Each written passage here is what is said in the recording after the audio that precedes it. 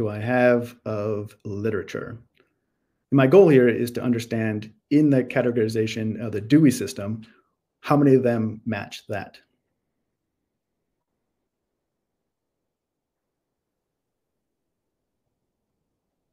And from there, you'll see that in the Dewey range of 800 to 899, 334 copies match that.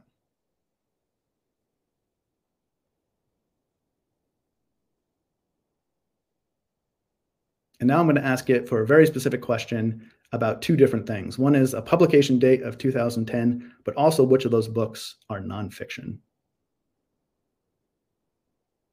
So again, in a few seconds here, it's going to build that report for me in real time.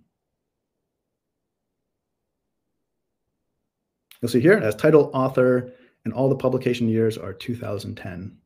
Again, I can take that report, I can filter down by author, I can sort alphabetically, ascending, descending, whatever I need to do with that report, with the goal of taking these insights back to your institution or helping you make more informed decisions.